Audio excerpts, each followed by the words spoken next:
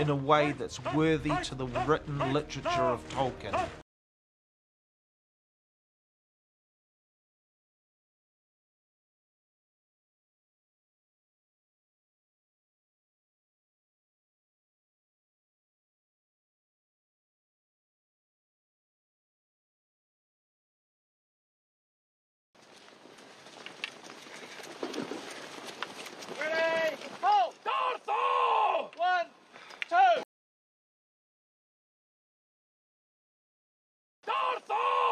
Piece of modern English folklore to the screen.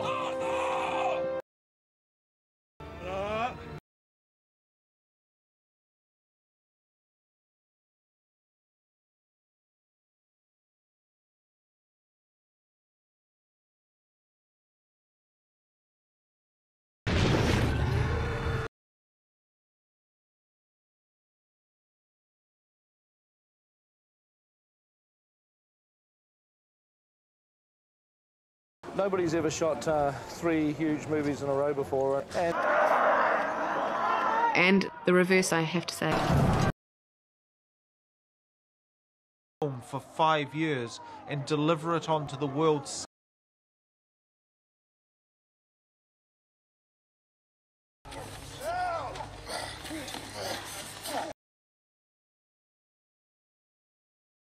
The idea that this armour had been...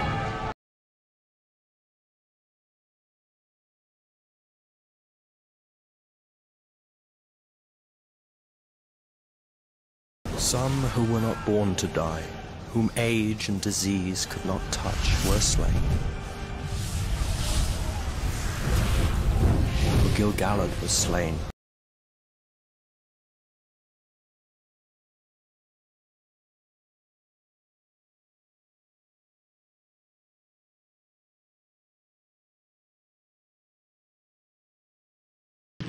You painted a lonely mountain. Echenin, it's from the verb echedo. Plural, not singular. That's right. It's Sindarin, the language of elves. How is it? Very well. Well, very odd. I mean, more than usual. Last week he wrote his will and started roaring with laughter. Now, food and drink will be flowing on in. Back out the way. Straight up. Of all the wine. Hi, as I go over my lines in embarrassment. Yeah. There was an idea of Fran Walsh, or was it Philippa Burns, that Gandalf should have just given up smoking, and all the scenes in the cart involved him not smoking, but sucking toffees. There was a nice point when, sitting with Bilbo before the night before the party, Gandalf gives in and has his first pipe for a long time. And then in the Council of Elrond, the toffee bag made a reappearance. Clearly, Rivendell was a non-smoking establishment, and so Gandalf had to go back to his toffees. That's all gone.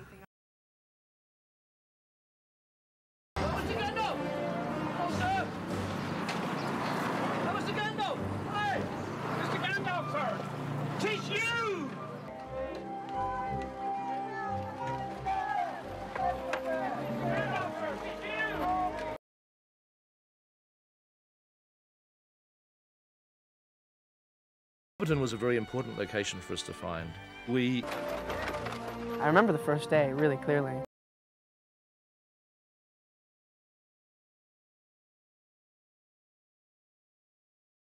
So you grab it, you eat, and put it down again, and then with your mouth full, you will say, say what you like about Mad Baggins, but no one keeps a better table. And cut.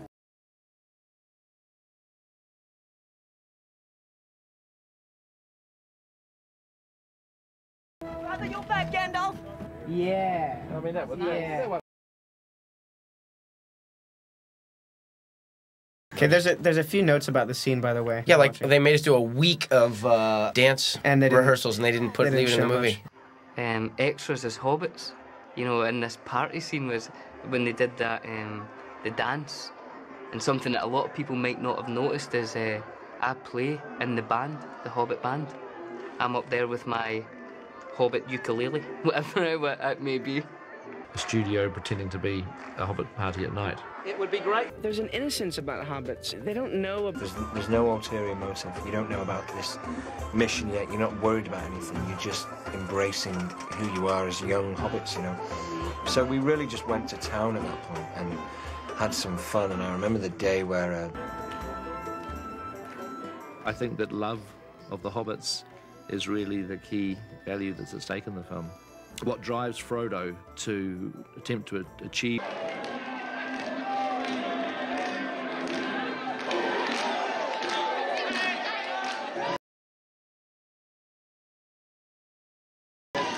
Go on, Sam. Ask Rosie for a dance. What, me? Just walk up and take her hand. I'll do a hand. I think I'll just have another hand.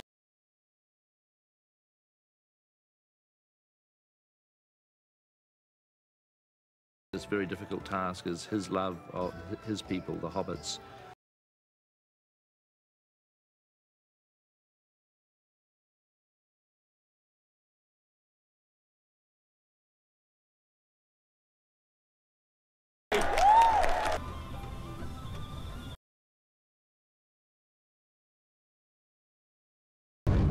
Goodbye, dear Bilbo. Goodbye, Gandalf.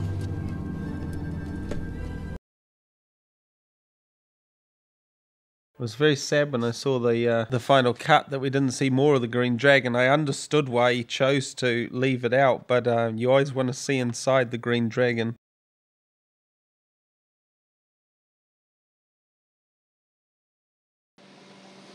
It is the Master Ring. Shadow has risen again. Sauron needs only this ring to beat down resistance and cover all the lands of a second darkness.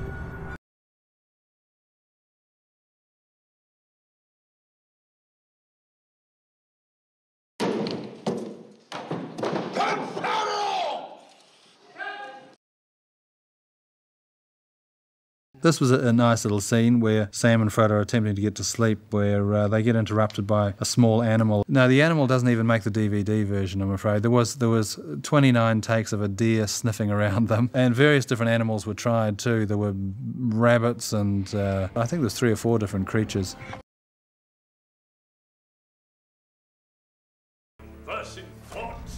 Sanctum with Simon's last chair, like a throne, raised up above the Hobbit cannot contend with the will of Sauron.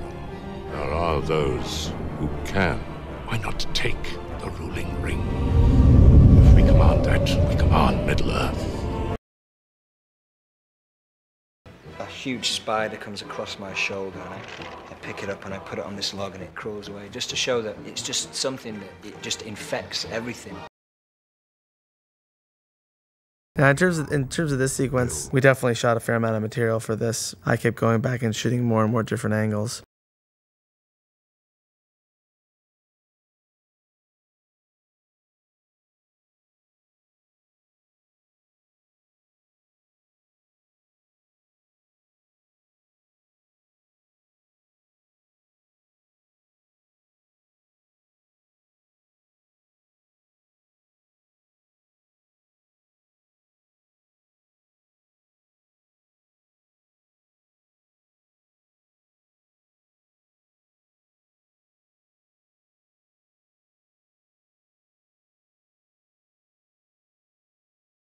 Check that line, Liv. You happy with it? You're up. I know.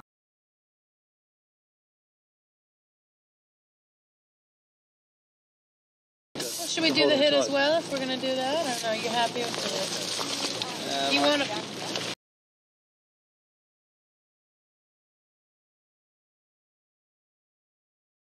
There's an interesting moment in all of this later on. There's a moment where he's with Sam and he kind of looks off out over Rivendell and you don't ever see what he's looking at. And we had shot a sequence where he sees me and I look up at him and Aragorn comes and meets me and you see us have this kind of tender moment and then walk away. But that little moment didn't end up in the film, so...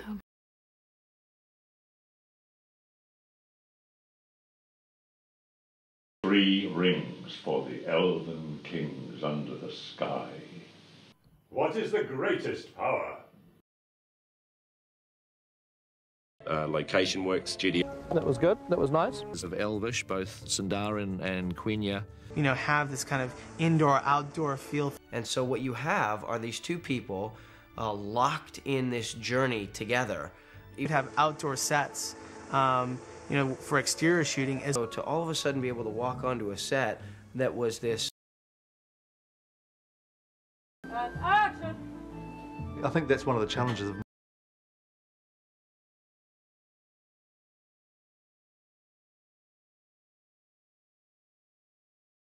shooting actors and sets and having a crew costing. You have to be there in front of the camera when it's ready to go. Work. It's going to be blue screen. Who Arwen was and how the inspiration that we got were from pre-Raphaelite paintings. A funny kind of way for me to be able to...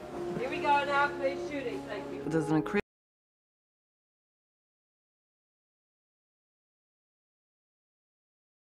The ring of power. It has been found.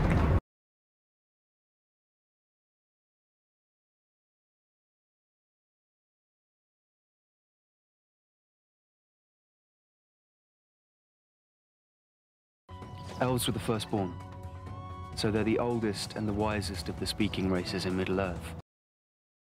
the elves represent an unfallen race of people.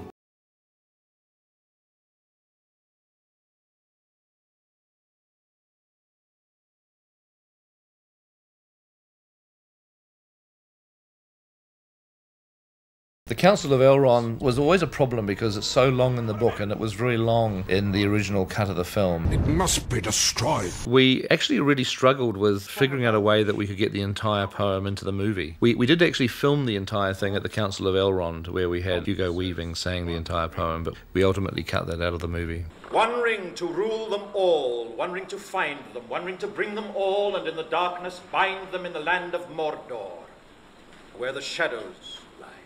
Sauron himself forged the One Ring. Molten gold is mixed with his own blood. It contains his life force. Sauron would hold out his hand, and the piece of solid gold that he held in the palm of his hand would actually melt, and then he would, with his knife, cut into the palm of his hand, and his blood would mix with the gold, and then he would form the ring from there.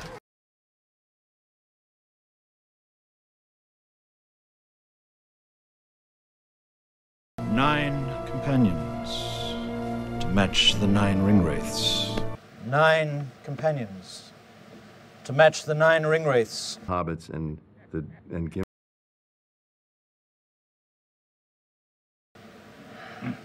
Did you hear that?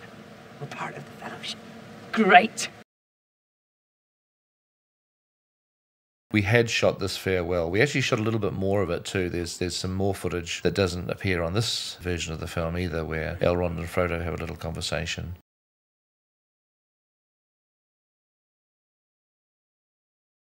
They're just good enough to get by. But in this, every single thing. With the elves, I wanted the Rivendell elves to feel different. Through The Lord of the Rings. She brought the feminine elven energy. She was our princess, if you know what I mean.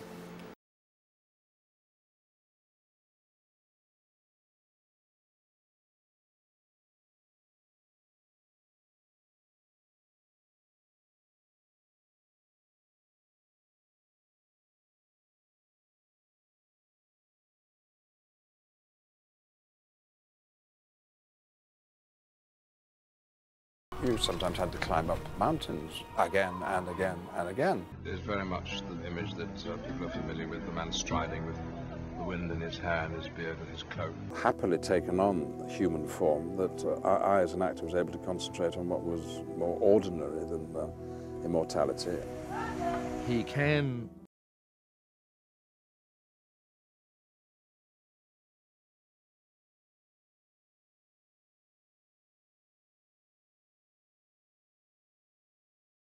This scene was a scene we spent a lot of time cutting in the end. Peter shot a lot of footage and was about a 6-minute scene, I think, for quite a while. And there was a lot of little bits and pieces, a lot of little interplay between the guys. There was quite a bit of comedy too from Merry and Pippin. Eventually we just felt it took far too much time to find their way into the door, and we just elbowed a bit of it.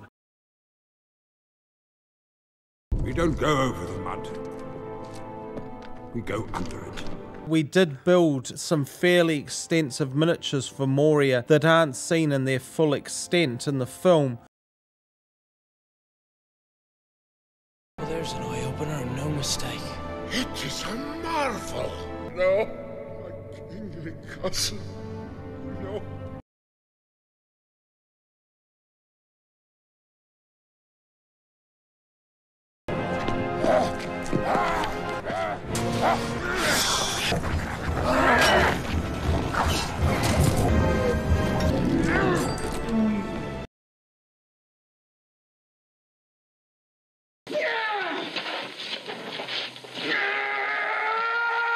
Except for the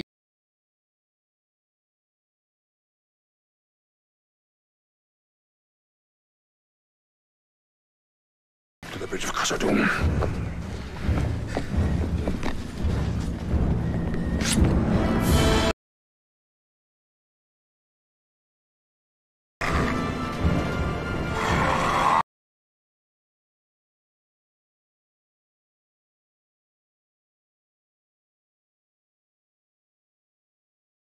Now, at one point in the storyline, we did shoot a scene here where you get the Fellowship starting to crumble a bit, starting to sort of argue, is this the right thing to do or not? Should we really be going through the woods? Which direction should we be taking? That didn't end up making the final cut.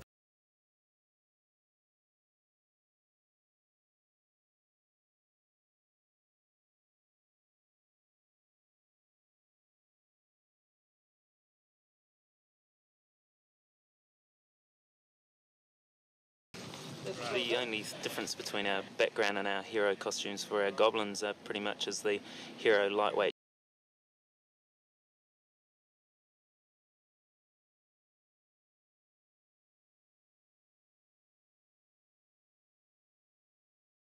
And we did experiment a lot with different ways to present the elves and how they introduced, and at some point we had a sequence where the goblins from Moria actually pursue them right the way into the woods and are killed by the elves. And we shot most of that scene. It's never made it into a cut, but it does exist. They're hurrying through the woods and the orcs are catching up on them, and suddenly there's this volley of arrows from out of the depths of the forest that take down all the orcs.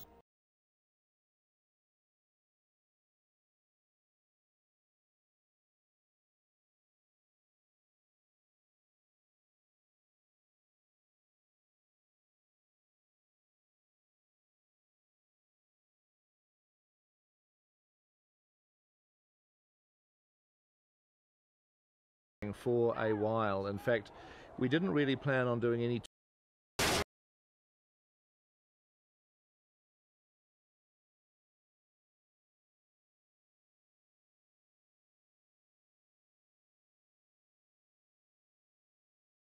for the next 5 or 6 weeks. It's a treat to have that much detail.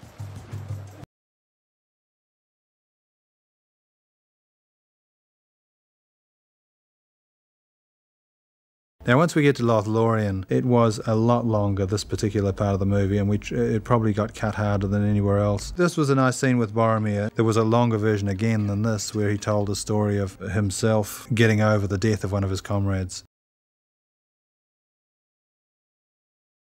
That the Shire isn't invulnerable. It just thinks it is. But it too should actually bear some part of the pain and the casualties of Middle-earth.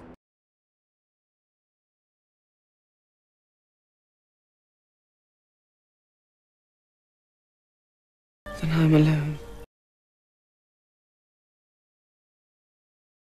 Even the smallest person can change the course of the future.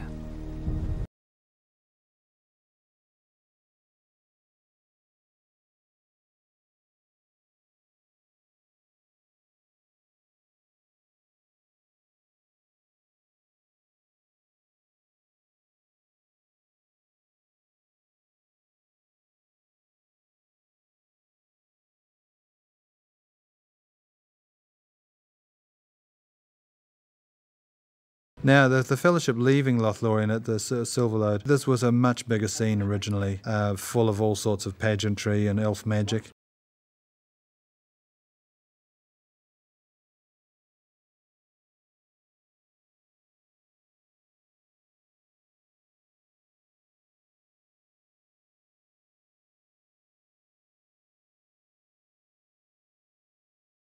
We originally shot exactly what's in the book, where Frodo looks in various directions and he sees trolls coming out of the mountains, and he sees orcs, and he sees the ships, the pirate ships coming up the river, and we filmed Frodo, but we never actually completed the effect shots.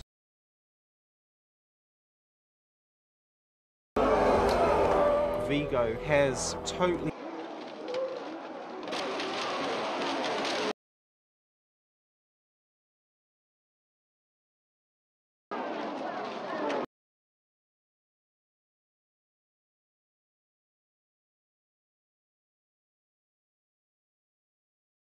It shouldn't be surprising if the first cut that we present gets an R rating.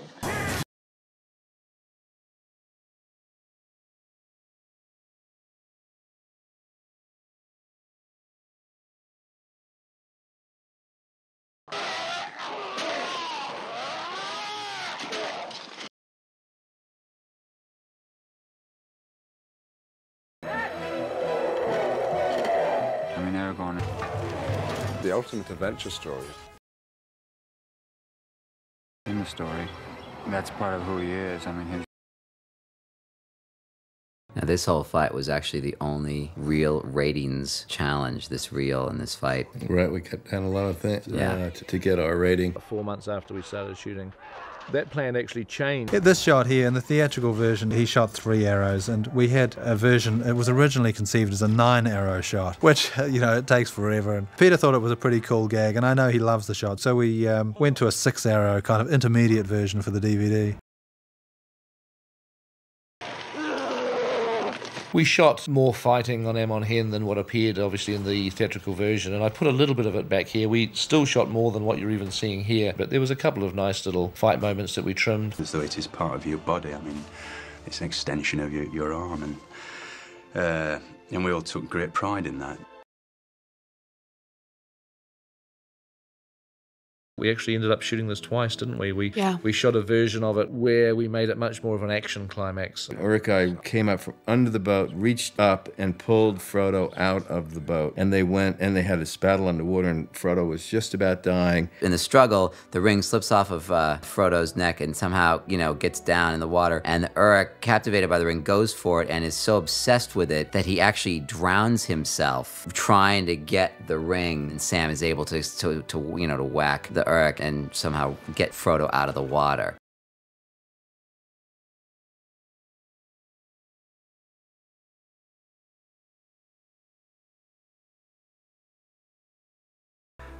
We can't get there no how.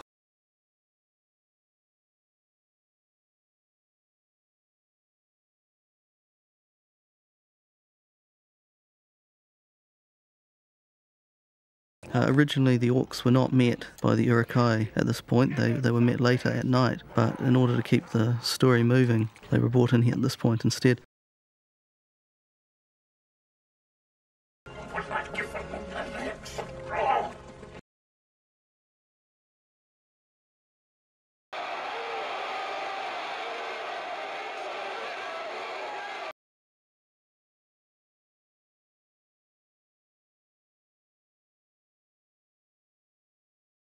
We were kind of running across this terrain and standing and pointing and, you know, had a bag of chocolates. We're up this hill or on the edge of this cliff or something.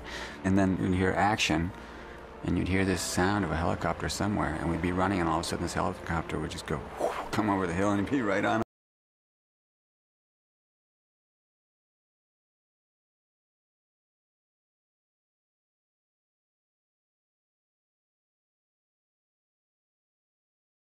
This scene here is actually an assembly of 3 different scenes. There were going to be 2 camps at night to show the passing of time. The Uruks were going to rest up, they were going to have a bit of dialogue, then they were going to run again, and then there'd be another scene at night the following day. And then the scene that has the attack where the horsemen arrive was yet another scene that was supposed to be a night or 2 later.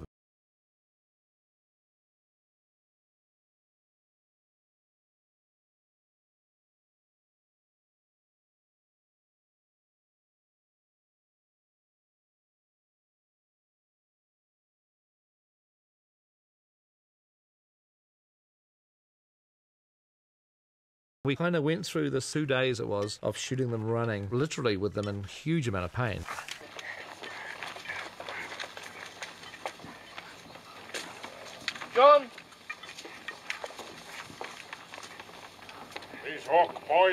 satiate your appetites and pick them clean. Oh, even more nuggets. Pick them clean. And then Peter also wanted some tracking shots of Aragorn, Legolas, and Gimli going across the plains shot from a helicopter. And I run up the hill.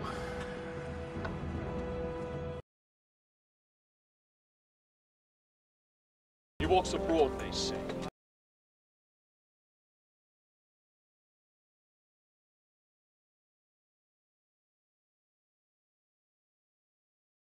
He actually turned that into performance.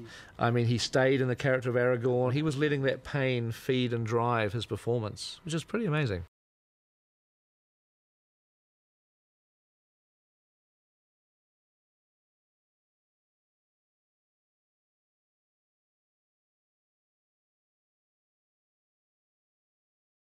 The shots where the hobbits are sort of escaping, it's actually a lot longer the way we shot it, and it was going to be this one continuous shot where you sort of follow the two hobbits around. So it was one continuous shot, which was really neat to look at.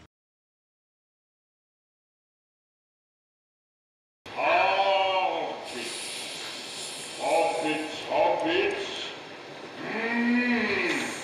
That doesn't sound Elvish to me. Treebeard is my name.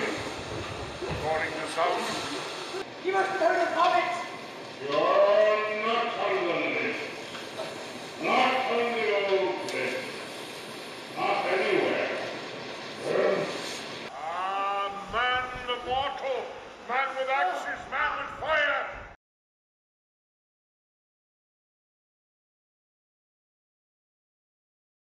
Shadowfax. Looked magnificent and seemed to know he did.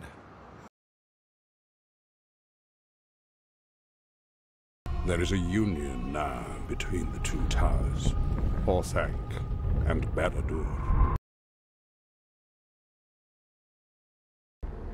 War is upon us.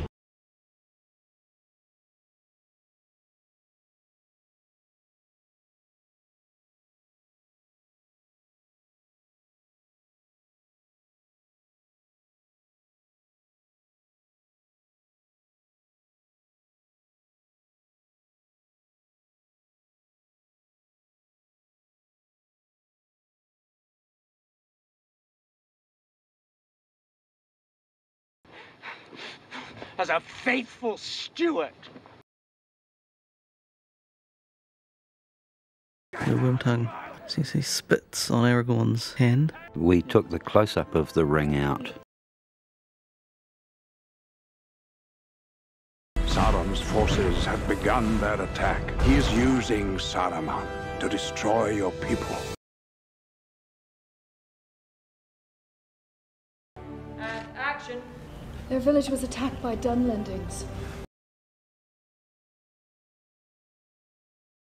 Open war is upon you, whether you'd risk it or not.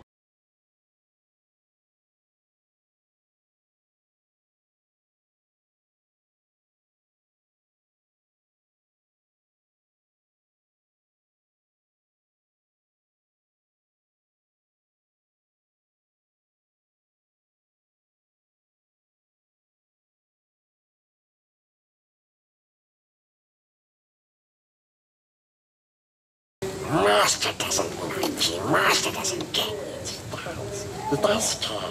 Master is using you. Orc spies! Kill them! What? No, we're no friends of Mordor, if that's what you're thinking.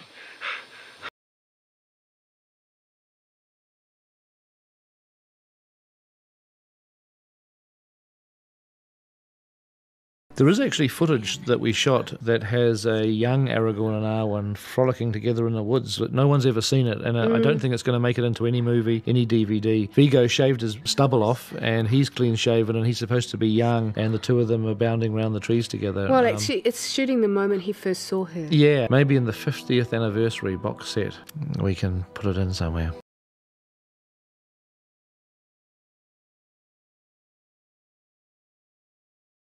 Wouldn't it be fun to do an edit of all three films in chronological order? You'll put that scene right after the council meeting. Well, you could, that's right.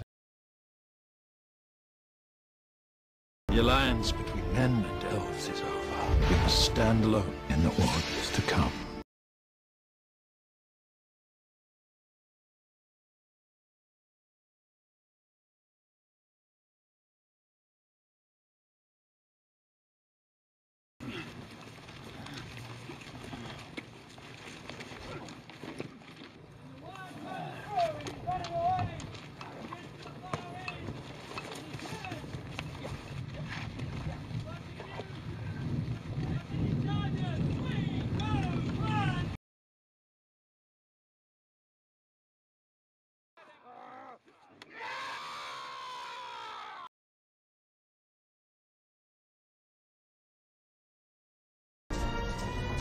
The centerpiece action of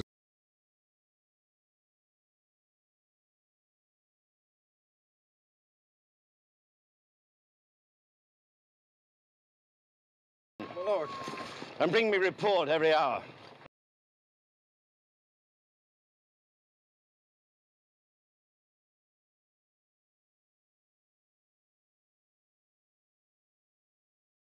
Saruman corrupts Wormtongue. He teaches Wormtongue to sap the king's energy. one of our very early drafts had a Lothlorien sequence, didn't it, where Arwen and Elrond both went to Galadriel to get some advice. And I remember we filmed some shots of Kate Blanchett for that scene, and we ended up using them in the scene that comes up next, which was the sort of the montage sequence. That was about as much about establishing that the elves held them coming from Lothlorien, wasn't it? Yeah, it was. They were also talking about that. Yeah. At one stage, Elrond was actually going to visit Lothlorien and talk directly to Galadriel. If we do not trust the strength of men, then we trust to the victory of Sauron. There was a scene originally from Two Towers, which was the discussion of what the elves' responsibility was, where their responsibility lay to men and to Middle-earth. And we shot this little council scene with Hugo, Kate Blanchett, Marton, and I think myself. What errand would bring you into these lands? I set out from Rivendell with 7 companions. Then you were not alone.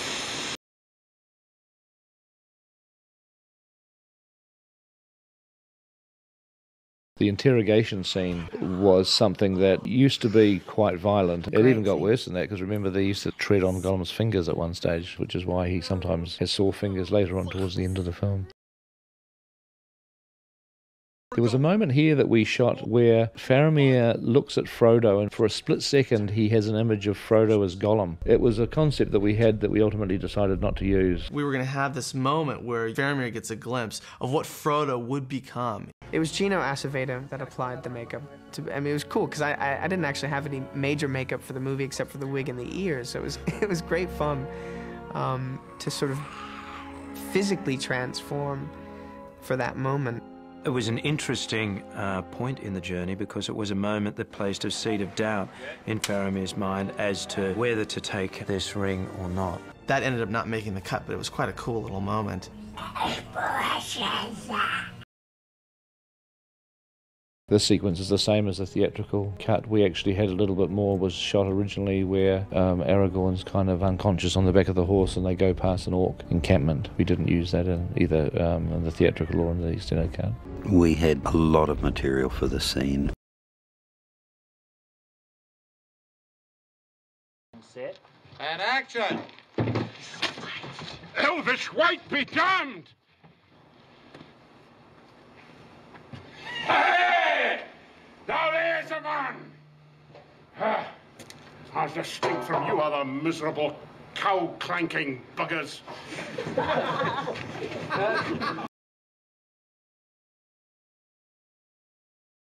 In the reworking of the Arwen storyline, she was at one point at Helm's Deep. Aragorn, of course, had a reunion scene with her. Originally, this was conceived with Arwen was actually more of a warrior. She was actually at Helm's Deep. She's tending to the wounded. We did this in many different ways. At one stage, Liv was at Helm's Deep, and I ran up to Viggo or Aragorn and gave him a huge hug and welcomed him back. But that all changed.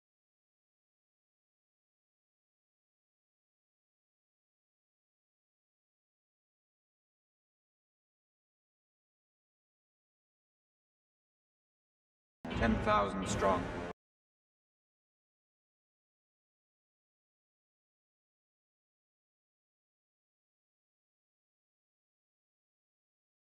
In the original shooting of this scene, there was actually mention made of Arwen and that she was waiting for Aragorn. When Arwen was removed from the Helm's Deep storyline, we were able to just remove the mentions of her from that scene.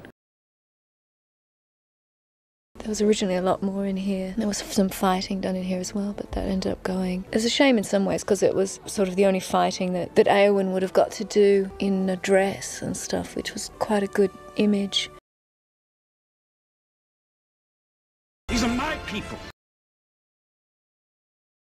The armory scene was originally a bit longer because Theoden came in and addressed the troops, but in a sense Bernard's performance was so strong and so compelling that it actually in a funny way diffused the tension. We had Theoden give quite a stirring, rallying speech to the soldiers, but in a funny kind of a way it was almost so effective that it almost made you believe that they were okay. And so for that reason we decided it undermined what we were attempting to do, which was to build up this sense of dread before the battle. Where is the horse and the rider? They have passed like rain on the mountains behind the hills.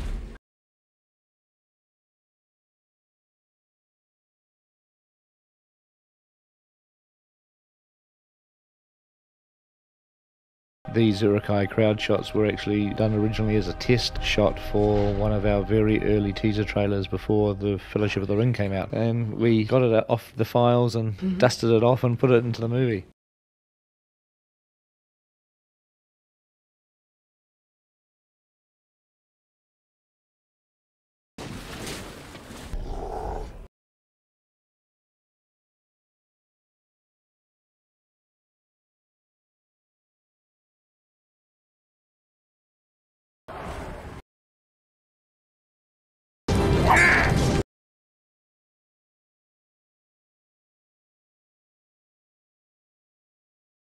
Because we had a lot more footage. I mean, we had literally hours of footage of stunt guys fighting. It is malicious and maniacal beyond belief. We sure would like an extended stunt version of the thing, just for old time's sake.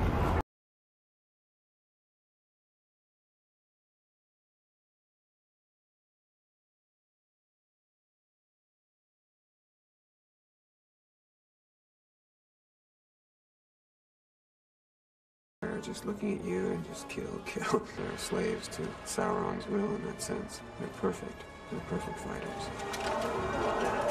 A lot of the stuff that's not in there is slashing and hacking and fighting. It got to 36 minutes long.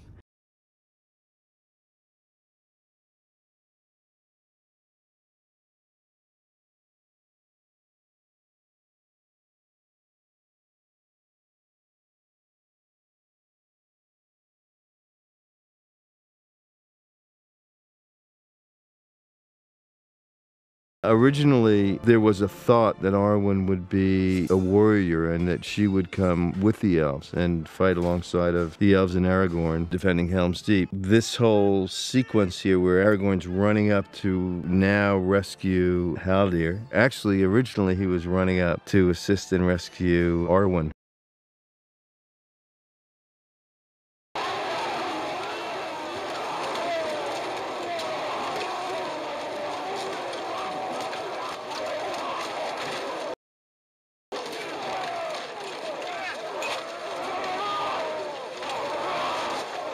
He just gave everything.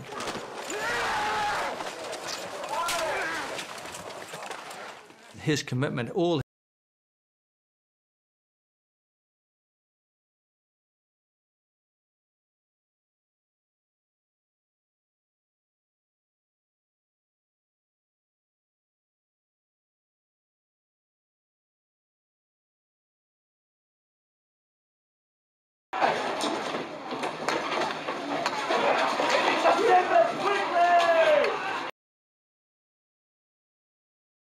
At one stage, the huge crossbows section was not intercut with the Aragorn and Gimli's fight so much, but was a separate section that came slightly later.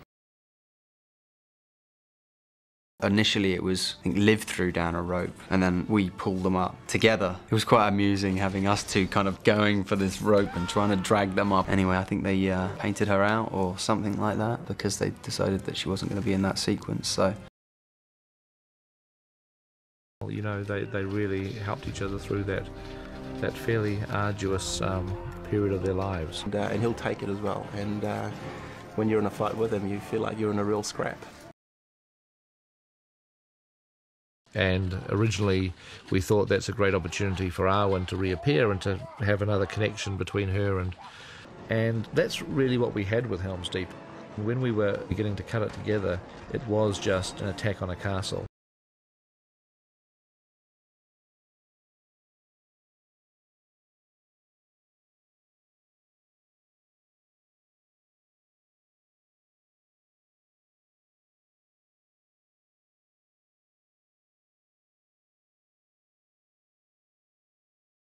The ring turns everything to evil. No. Listen. Even now it speaks to you.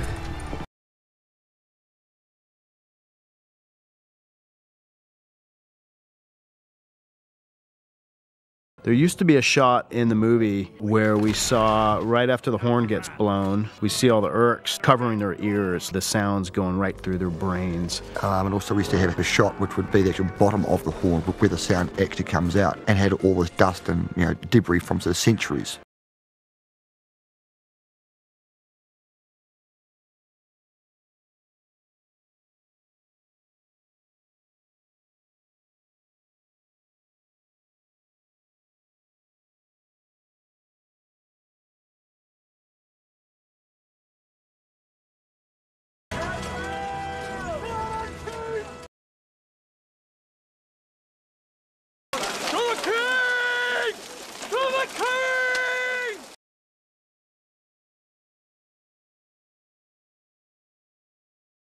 I wonder how much of the fight they put back in at the bottom of the stairs, because they cut out so much of it. Oh, here we go. Oh, it's essentially still truncated. Yeah, too bad. Well, there was a shot of me looking at that, but I probably looked so bewildered as to what we were looking at that it probably didn't make any sense to anybody. Originally, I ended this movie in the Glittering Caves. Now, they cleverly pulled that out from elsewhere. There was footage shot of an additional storyline of Eowyn helping the Rohan woman Morwen through a birth. The mother of the two children we see get on the horse while the Rohan village is attacked at the start of the film turns out to be pregnant and goes into labour during the attack on Helm's Deep. Eowyn delivers the baby, and in one version they have to stay behind to deliver the baby while the rest of the refugees flee out the secret passage. So they're caught in the cave when the Urks finally burst in, and Eowyn has to dispatch a few Urks with her sword.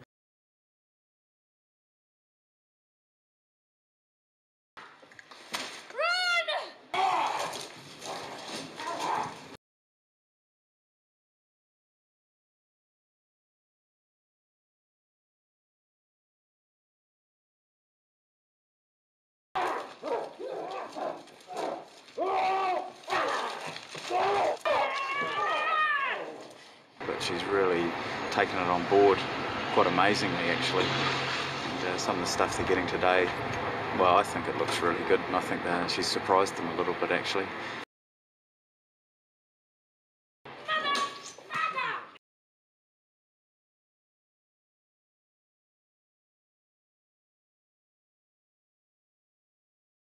And this whole ending here, we actually had shot in the pickups a version of this ending with Gandalf on the parapet having similar dialogue with Theoden and Aragorn.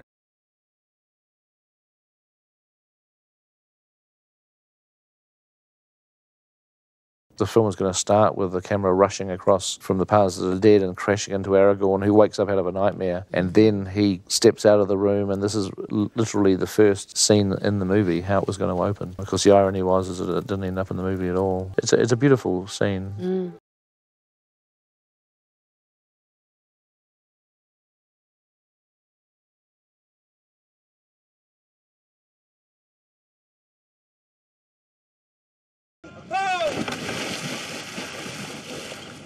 Don't lose it! See, we have Vigo. You're now up front here. Ah, right. We have Vigo. We have Orly. Orly looks around. Vigo looks around. Another wide. And we you don't obviously have enough. kept off them because I wasn't Because there. you wasn't there. This was a fun scene. Billy and Dom gave us a lot of variations on just how stoned they were, and there were some actually quite funny ones where they were incredibly stoned, and I ended up using ones that were a little bit more conservative, but there are some very funny outtakes. She was only the innkeeper's daughter, but she managed a pint of my ale. So they played that in a lot of different styles. Where we'd be slightly drunk. Welcome! Very drunk. Slightly high. Very high. The salted pork is particularly good.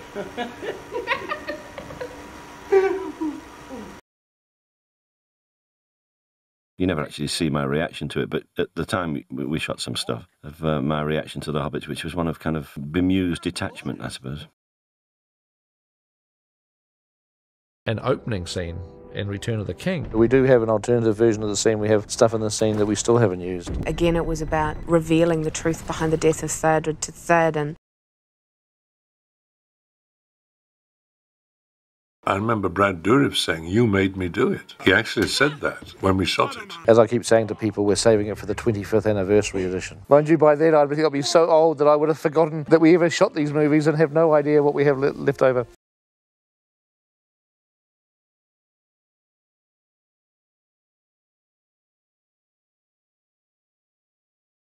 So it's a drinking game. What exactly is the point of it? And what exactly is the point of it? Give me another one!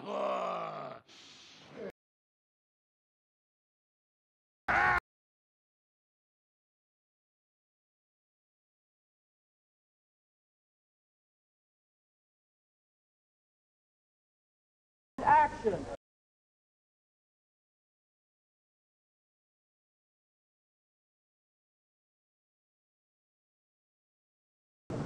The trilogy.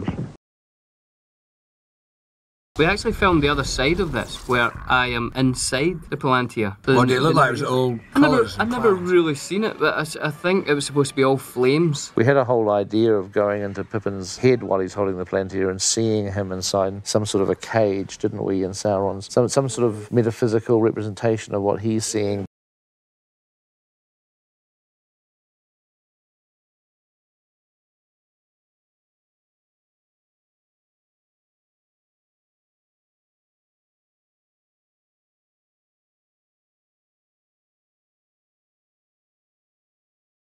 If the ring is destroyed, Sauron will fall.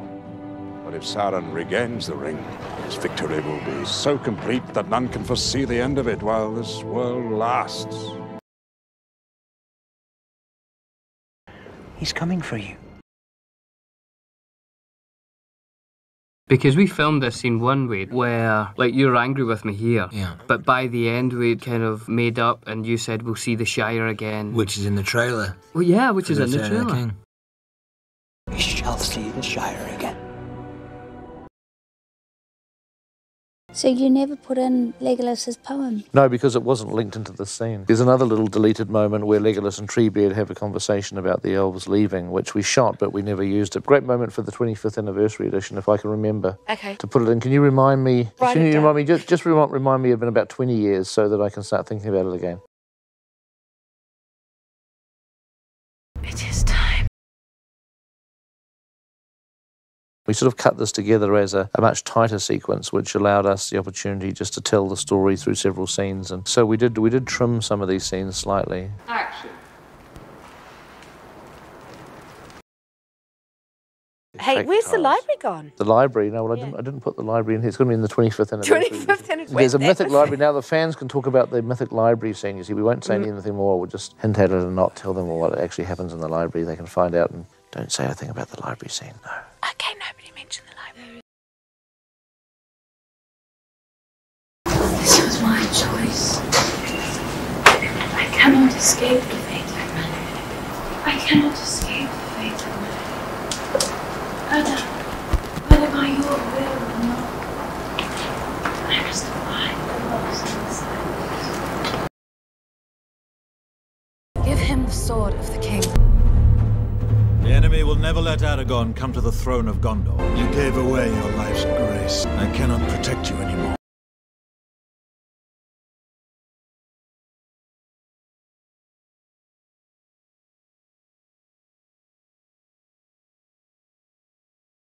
We've put it in a completely different place to where it was shot. If you remember when Gandalf and Pippin arrive at Minas Tirith for the very first time and they get to the brow of the hill and stop and they look at the city, what was going to happen was that they were going to see this retreat and then they were going to go and intervene. To create Pelennor Fields, we started really early on with Alan Lee.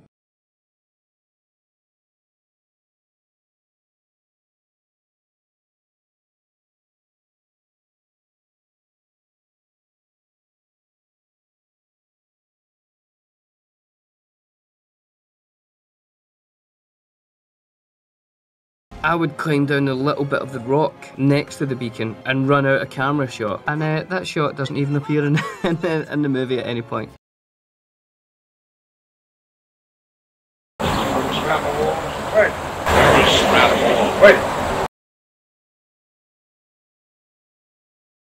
Gosh, we cut this scene I don't know how many times.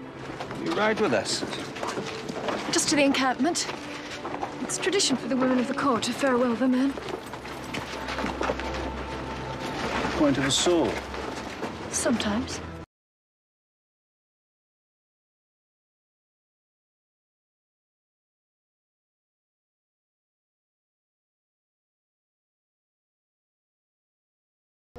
I'm sorry, Sam. Go home! What we were playing was really that Frodo was a junkie. They had me start doing additional dialogue recording. Just kind of tone it down to sort of keep the intensity but not make it so, you know, so evil. And act. I come in this time of greatest need. Every path you have trod, through war, through danger, has led to this moment. Every path you have trod, through wilderness, through war, has led to this moment. Every path you have trod, through wilderness, through war, has led to this road. This is your test.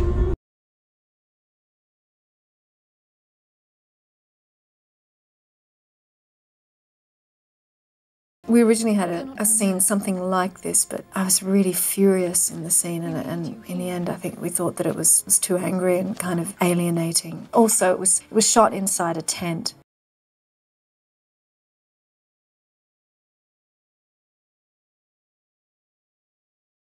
I mean, I actually had a line there, and I'm so gutted it isn't there, to wherever it may lead, which was at that point in the third movie. That was what Legolas says. Viggo says, Aragorn says, he says, I do not fear death, and goes in. Legolas was supposed to say, to wherever it may lead, or something, you know, and go in. Rrr. I was really gutted when I saw the third movie and that line wasn't there.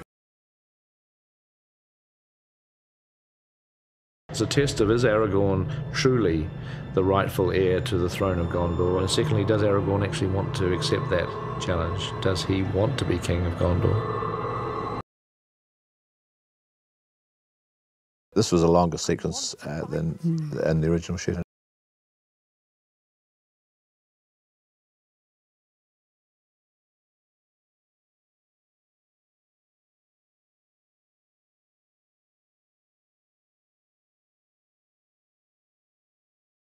So we've extended the beginning of this scene a little bit, but there was a little bit that we didn't put in, which is them finding a skeleton with a torch, and Viggo did a little thing with a flint and got the torch going. A whole other creative tool that you can use to...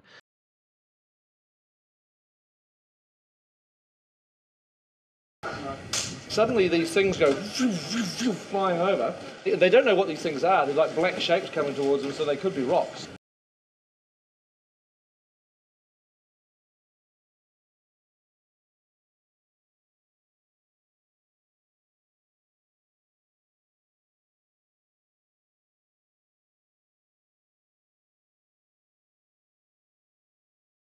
Terror is their weapon. Terror is their weapon.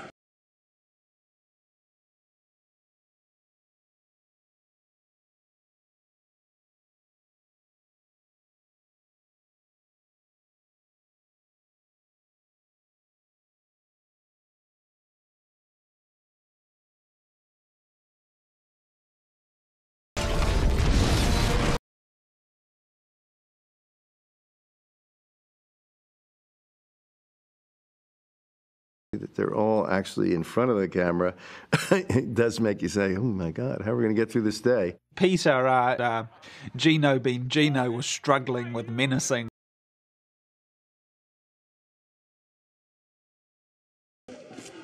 Who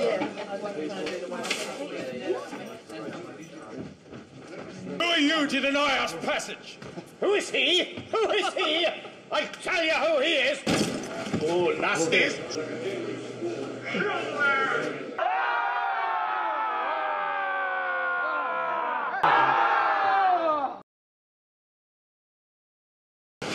What's that? Elenio, Kalima. Oh.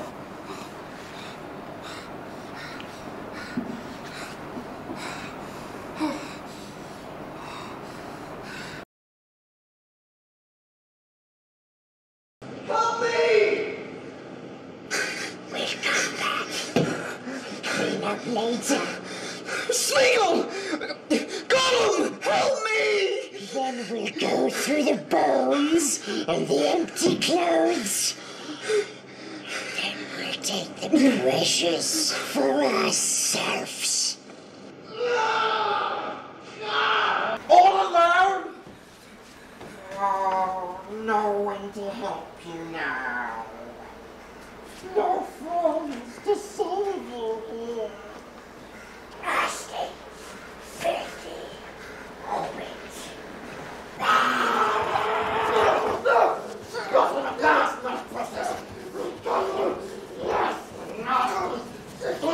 The precious is mine!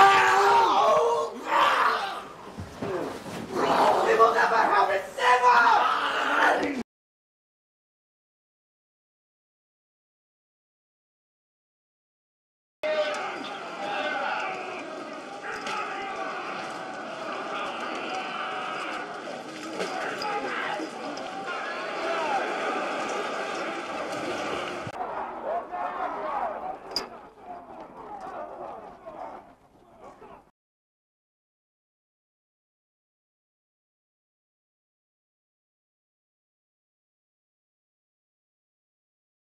What do I do now?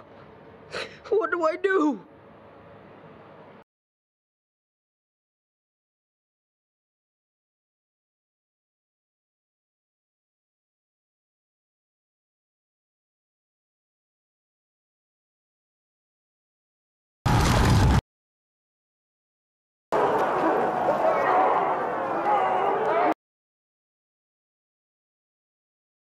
There was actually some shots which get cut out where I'm actually really going at Denethor, punching him, and that sequence had originally gone longer. Yeah, and it got trimmed back for ratings issues.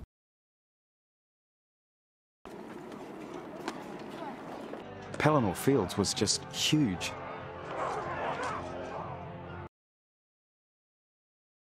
In one of the earlier versions, there were so many shots of Mimiko taking arrows. We actually didn't use those shots in the extended cut either. There was another shot where an arrow went into a Mimik's eye, which was horrible, but that one didn't survive either.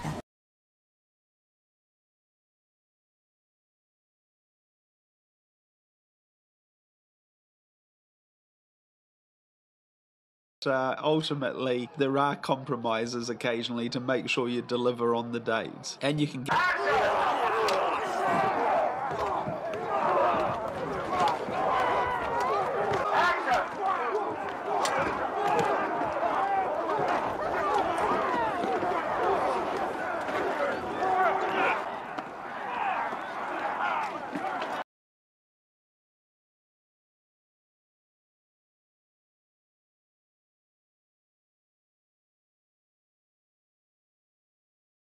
She kind of runs towards the Nazgul to defend her uncle and stands on the horse.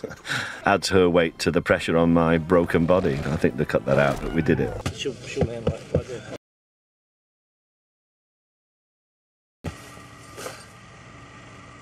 Begone, Lord of Corian!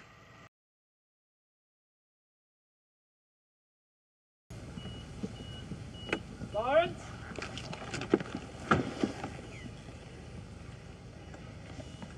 When they saw footage, thought, does Sauron show up at the battle, doesn't he?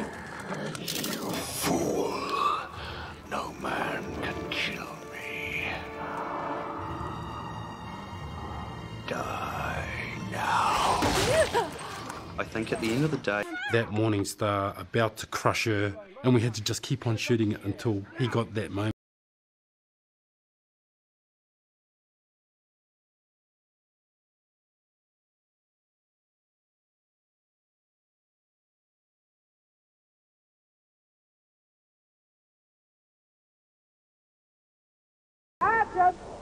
Director Peter Jackson will keep shooting battle scenes until they match his imagination.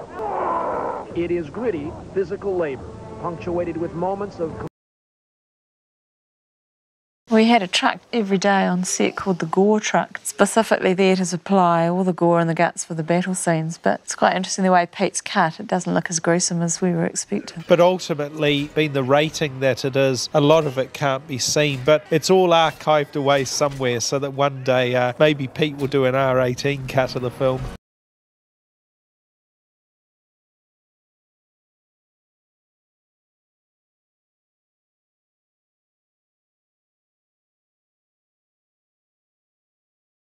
$2,350 shooting days in all. It ended actually as it does in the book with him saying, wish I could have seen Aamir one last time. In the very first go round, she was a lot more weepy, a lot more distraught. The earlier scene we'd shot, she was quite tearful all the way through.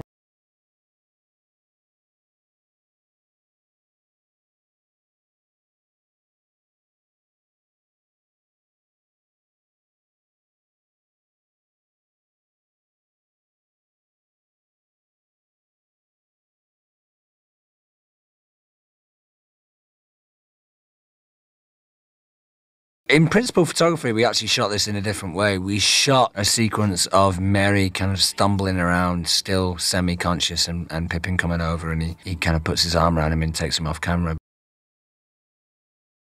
We did have a bit with Sam going past the Watchers too. The Watchers are those statues at the gate who emit a sort of a weird kind of a psychic barrier that he has to break through, which I thought about putting in the extended cut and I ultimately didn't. Maybe one day for the 25th anniversary edition we can put that in. We'll keep that one up our sleeve. I think what's great about the DVD commentary is if real fans object to the fact that things are missing, you can always mention, oh yeah, we shot it. And for reasons of pacing or time, we just could not fit it in. The ring will come to him sooner or later. Even now, he's chasing it or hunting for it. He has suffered a defeat, yes, but behind the walls of Mordor, our enemy is regrouping. Bollocks. We've run out of time. Either Frodo destroys the ring, or we face Sauron's victory.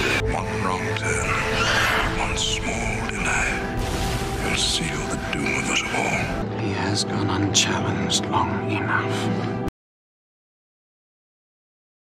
This was the last day of shooting. This was done in the morning on our very last day of principal photography. Yeah, and your very last thing in the afternoon was him putting on the coat, wasn't it? The sword, which I'd never put in the movie. Yeah, the last thing that I shot in the movie. It doesn't appear in the extended cut either. No helmet, listen, no gloves. We did talk about a heavy arm. The very last thing I directed as part of the principal photography of Lord of the Rings in the end of 2000 was a scene that didn't actually make it into the movie. It was a little moment, a montage moment, of Viggo putting on the sort of his new armour. It's not really armour, but it's the leather jerkin and the chainmail and things that he wears as the king. Cain and Dave are going to dress Aragorn. It was kind of like a gift to Weta and a nice acknowledgement of Weta, having two guys who had worked every single day, worked their asses off, getting us ready for battle, getting to have them on film, doing what they did. They were being Weta guys, putting my stuff on. With the battles, 3, 2, 1, fire. Embroidered on it.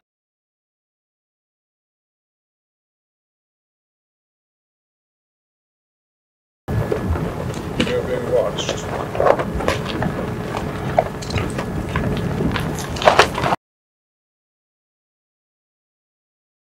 Let the Lord of the Black Land come forth! The free peoples of Middle-earth demand he come forth! The halflings release. Gondor and all its lands shall pay tribute to Mordor. The moment where Aragorn is dismounted and they're all standing there vastly outnumbered. And this blinding bright light shines on us, which blinds, you know, everyone except Aragorn at a certain moment sees something and walks toward it. It was Anatar, which is the representation of Sauron as he is in his true angelic form.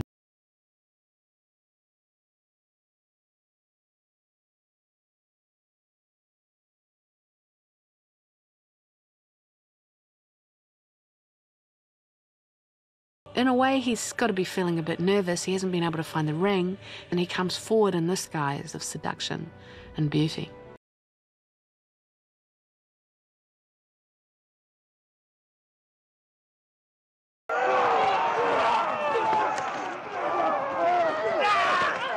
Action!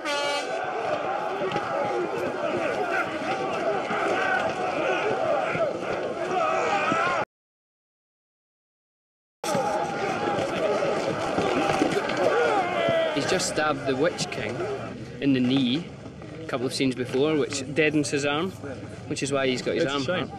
And in the shot we just done, an orc has also hit him in the shoulder, so boom, he's fallen down. And we think we're going to lose the battle. But do we? Oh, need to tune in to find out. Have it to you, you knave.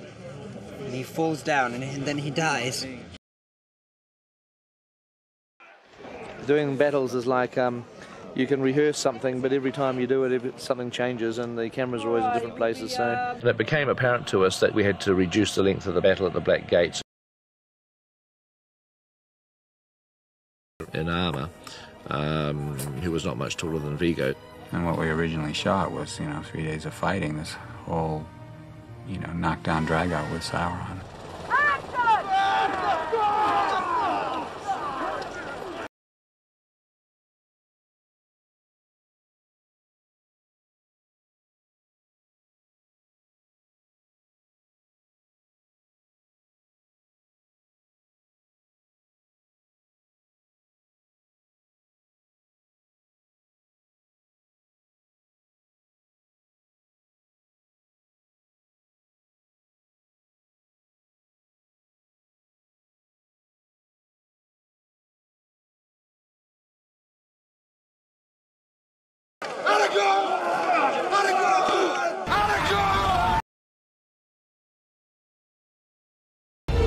Not destroy it! We did do Elijah in a transformation prosthetic that's ultimately not in the film.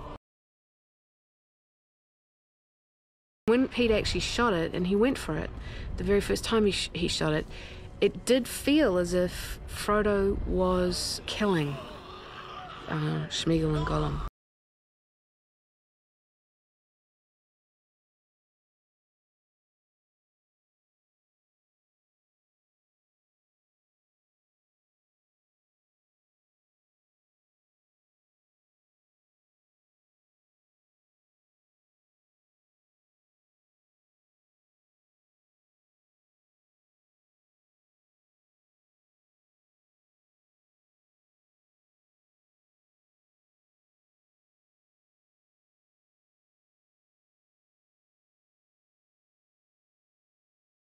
We didn't have them laughing, there were just little smiles, weren't there, at one stage? There was a choice of either going more for a smile or for a bit of laughter.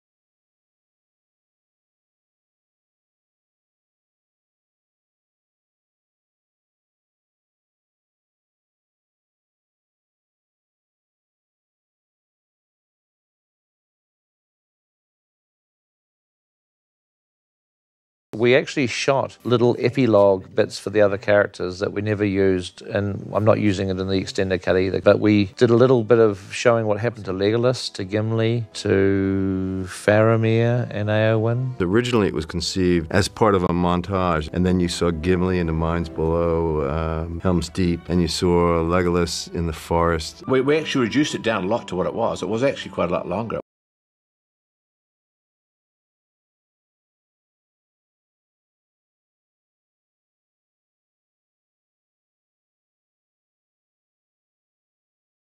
What if they include that great shot on the hilltop? Oh, they don't. There was a great shot of the hobbits.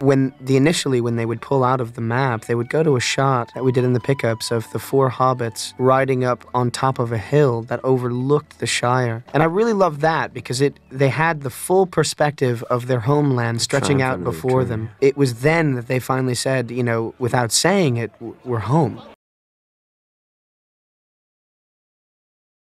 There was another alternative way of getting into it, which we eliminated, a chopper shot that tracked right across Hobbiton and went right up to the door.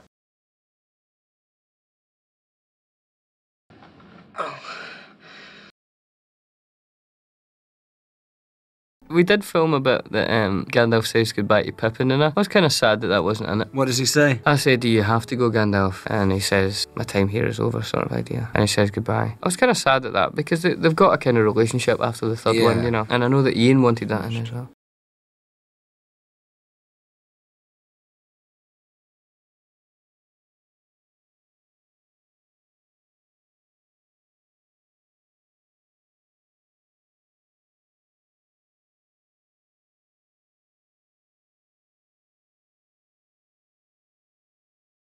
This never is over. We'll be doing another DVD edition. Yeah, that's right. And then the 25th year anniversary. Yeah, that's right. You bet. You bet. With even more footage, even more eagles.